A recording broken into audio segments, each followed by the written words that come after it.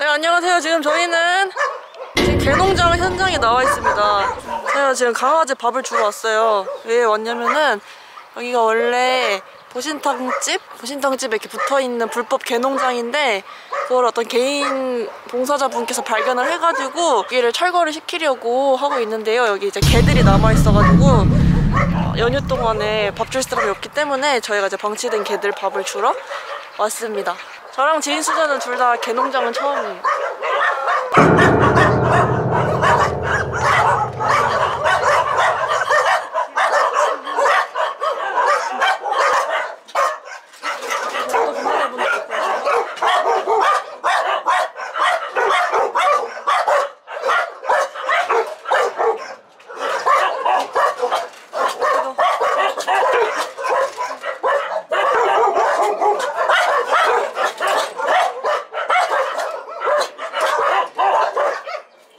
비어있는 데들은 이미 이제 도살이 됐거나 어떻게 됐겠죠? 털이 끼어있다 보니까 여기도 다 강아지들이 살았었던 것 같아요. 해결을 보는 것 같아요.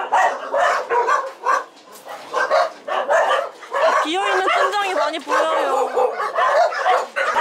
알겠어.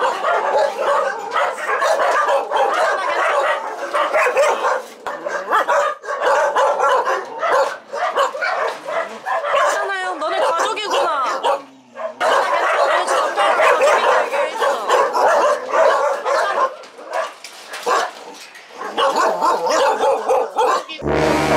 밝겠어 이거.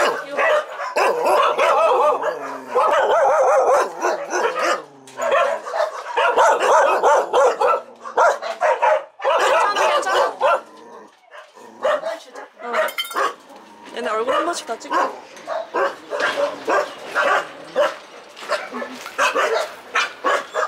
저 위에도 있어. 이거 하나만 있는 게 아니네.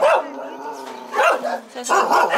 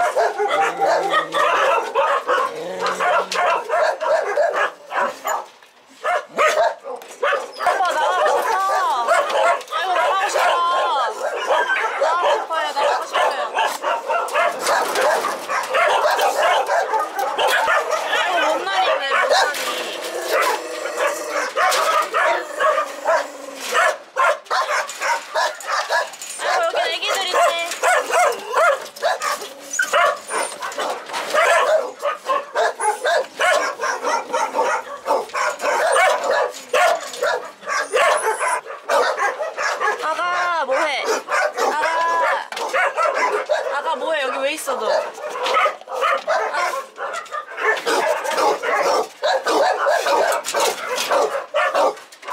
아가 너도.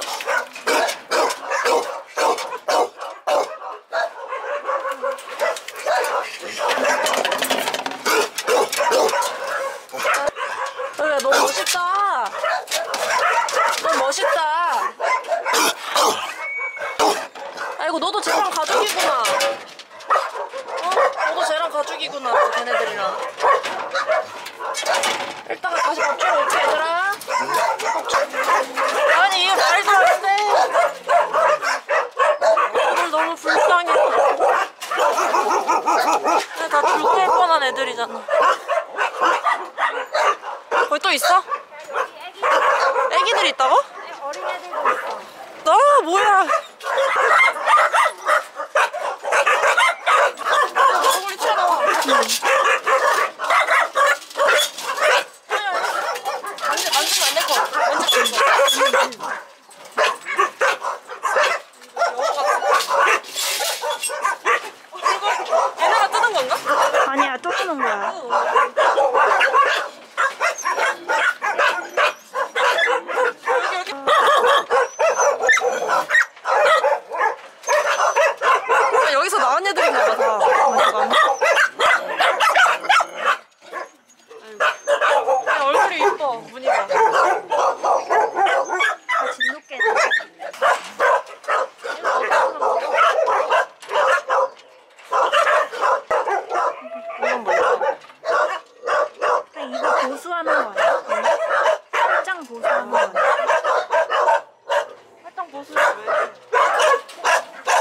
야 제트니처럼 앞발 하얘. 쉬운다.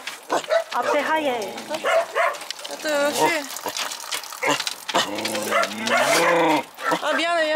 미안해요. 얘 눈. 너 대성 닮았다. 이렇게 페트병에 담긴 사료를 이렇게 줄게요.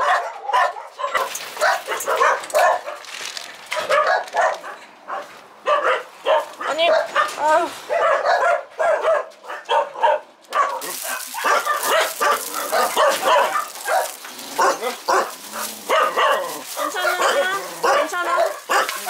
괜찮아.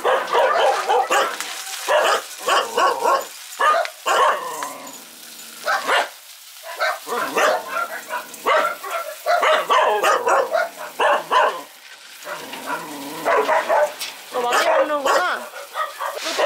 너 그런 상태가 왜 그래? 너 어디 안 좋구나. 이따 물 줄게. 기다려. 이따가 물 줄게. 밥 먹고.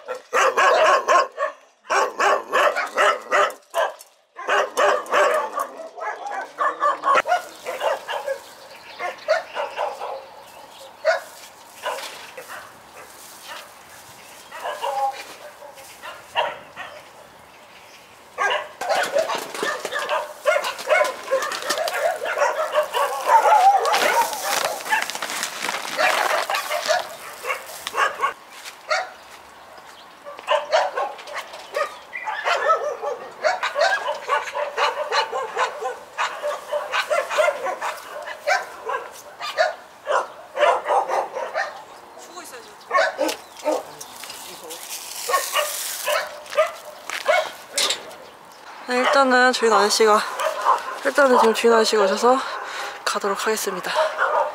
가야겠다. 그래도 일단 다 밥 주고 다 물 다 줬어. 밥 다 줬고 물도 다 줬으니까 저 아이들 이제 임보도 보내야 되고 입양도 보내야 되는데 좀 대형견들이라 좀 힘들 수 있을 것 같아요. 그래서 좀 가능하신 분이 있으시다면은 여기 이렇게 저 봉사자 분에게 말씀해 주시면 감사하겠습니다. 일단 저희는 무서우니까 빨리 일단 떠나도록 하겠습니다. 애들이 남은 시간을 더 건강하게 살아있었으면 좋겠네요.